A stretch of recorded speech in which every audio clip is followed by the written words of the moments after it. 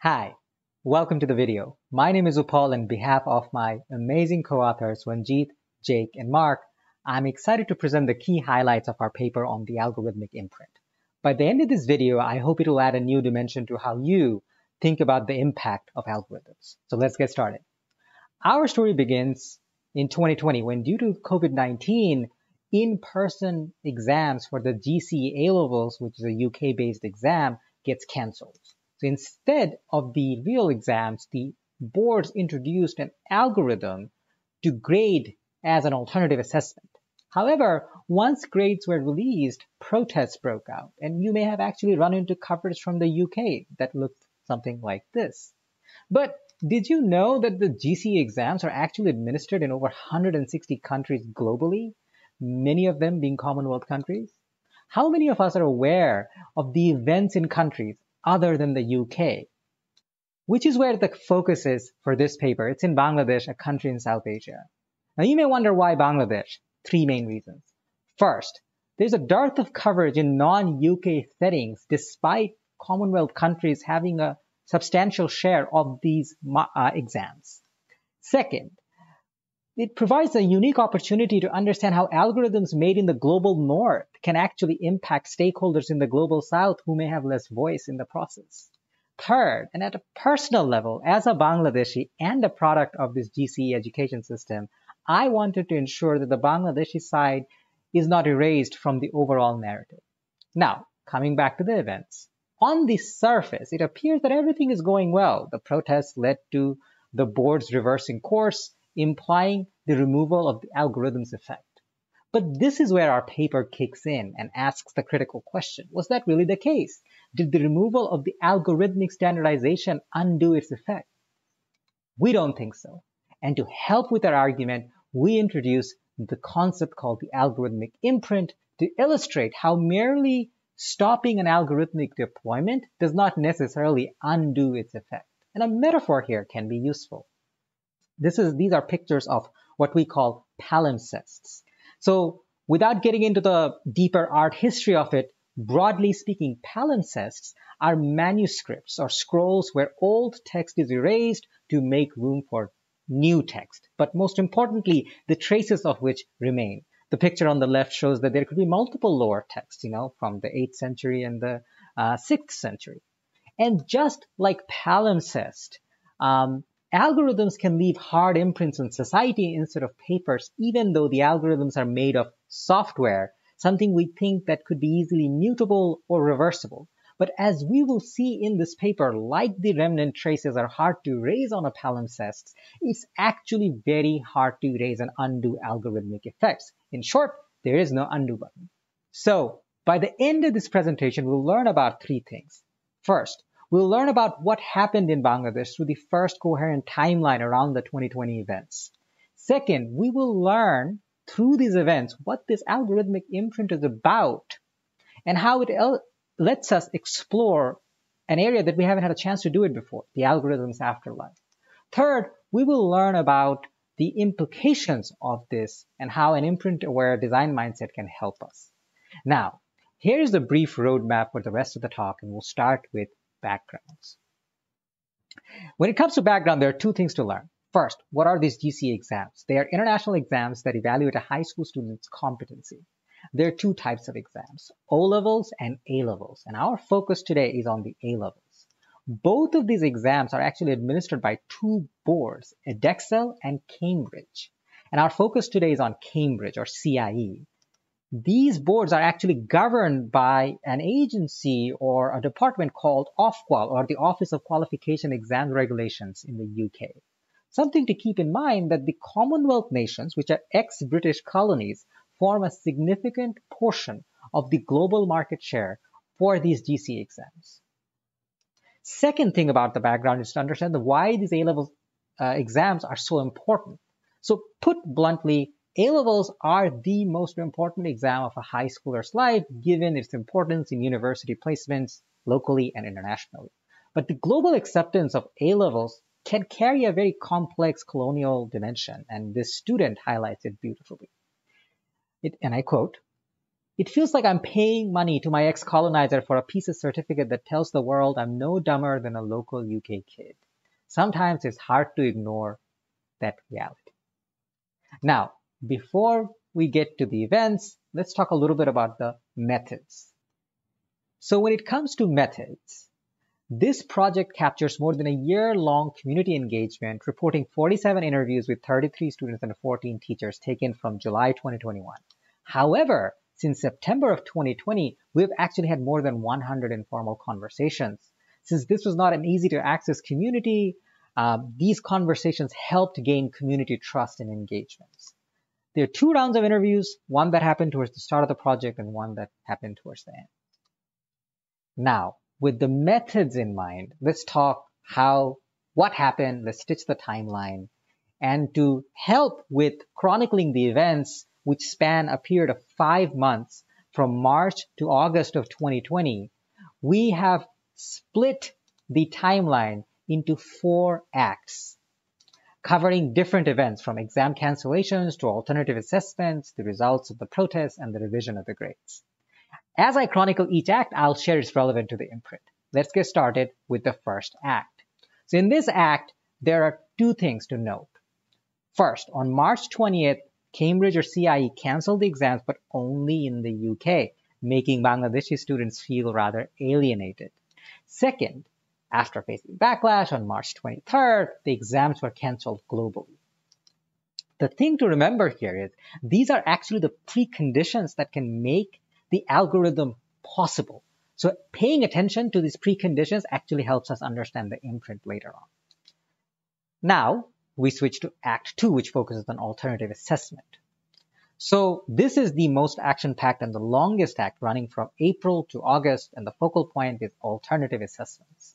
The students would be evaluated along 3 dimensions: a teacher-assessed grades based on their past performance, their ranking for each subject, and an algorithmic standardization. Now let's go over each of this.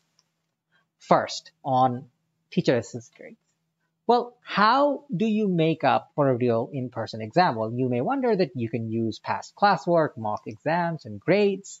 And in theory, it sounds good till you start considering that there are the differences in cultural practices, as this teacher beautifully points out.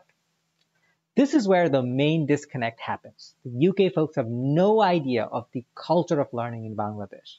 The last 60 days are when the real preparation begins. So anything before that time is not representative, is it? This quote highlights a very important mismatch between the learning practices of Bangladesh and the UK. In other words, in Bangladesh, the past hadn't mattered till now. And since you cannot change the past, the students felt the rules of the game have changed after the game has started. And all of this created a massive data void, and to compensate for it, schools created arbitrary forms of assessment that were unfair for both teachers and students. Now we move on to the next item, which is the ranking. So beyond tags, teachers were asked to rank their students in a rather peculiar way where no ties were allowed. It's important to know that no one knew why this requirement was put into place. And this requirement fundamentally changed how teachers actually assessed these grades. And as we will find out very soon, that the rank order plays a very crucial role in the ultimate formation of the imprint. Finally, we arrive at the third part of Act 2, which is the algorithmic standardization. So the tags and the ranking were created for one reason and one reason only, to do the standardization. But there are 2 things that make this very problematic. First, none of the participants, especially teachers, knew how this algorithm worked. No details were shared from the boards before grades were due in mid-June. Even the word algorithm doesn't appear in the correspondence. Second, and perhaps most importantly, no one knew that the only reason why this ranking, the non-tie-based ranking, was needed was to actually feed the algorithm with the right data. And that becomes very crucial later on. With all of these in mind, we now slowly move to Act 3. This act is about one day, the results day, when the algorithmic results were released. So risking arrests and COVID, Bangladeshi students actually took to the streets and protested. However, unable to reach the faceless exam boards, the teachers became the target of abuse, as this teacher highlights, and I quote, I've never felt like a villain in 20 plus years of teaching. My students were blaming me. I felt like a punching bag. Problem is, I had no agency. It made me question my self-worth as a teacher. In this act, we get a taste of how the lived experiences will shape the imprint at the psychological level in people's minds. Finally, we focus on Act 4, which is the last one. And this largely focuses on grade revision. And, on August 17, facing a lot of protests, the boards rescinded the grades globally. This is a once-in-a-lifetime event.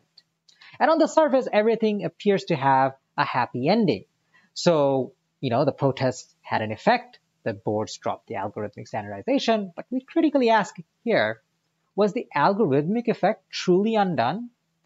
Here, the concept of the algorithmic imprint can actually help. One thing to remember here, that students were never regraded from scratch. So this is what happened. So originally there were these three elements, the tag, the ranking, and the standardization, right? When they revised the grades, they took away just the standardization. But this ranking, right? This non-tie-based ranking remained a vestige of the algorithmic process, right? Which we know impacted how teachers graded and assigned the tags. So these two elements, as part of the imprint, foundationally impacted the end result, the revised grades, even when the algorithmic standardization was removed. And as this one teacher puts it, the ghost of the algorithm lived on even when the algorithm died. Like the remnant traces in a palimpsest, the imprint of an algorithm persisted even in its afterlife.